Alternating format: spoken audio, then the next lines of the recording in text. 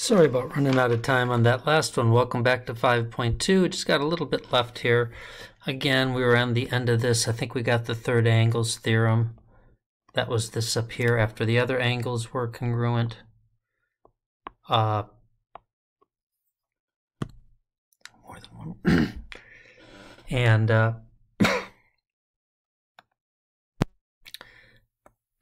then theorem 5.4.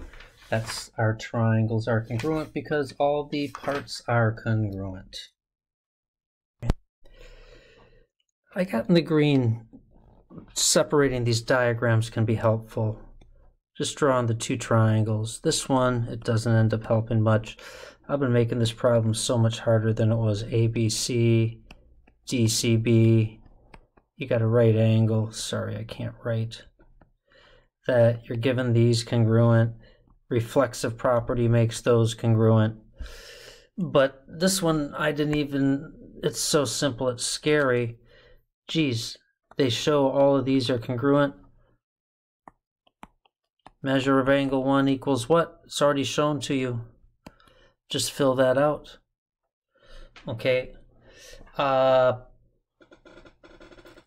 Here you got to find measure of angle 1. Find the measure of this angle. Gave you a little hint right there, and you got it. Guess I really didn't need that much video for this one. I thought number 7 was a much harder problem. Some comments. Take a look at the book. I was looking at the book. The first page in there, 240, gives a lot of explanation about corresponding parts and examples, using some of the rigid motions, that's the transformations, to help see things.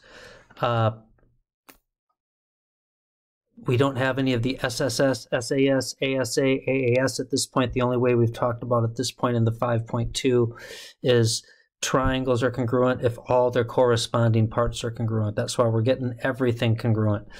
In the coming chapters, we will start working on easier ways to do that. So that's it. That's the second part of our video. Have a good afternoon, a good morning, or a good evening, whatever your option is.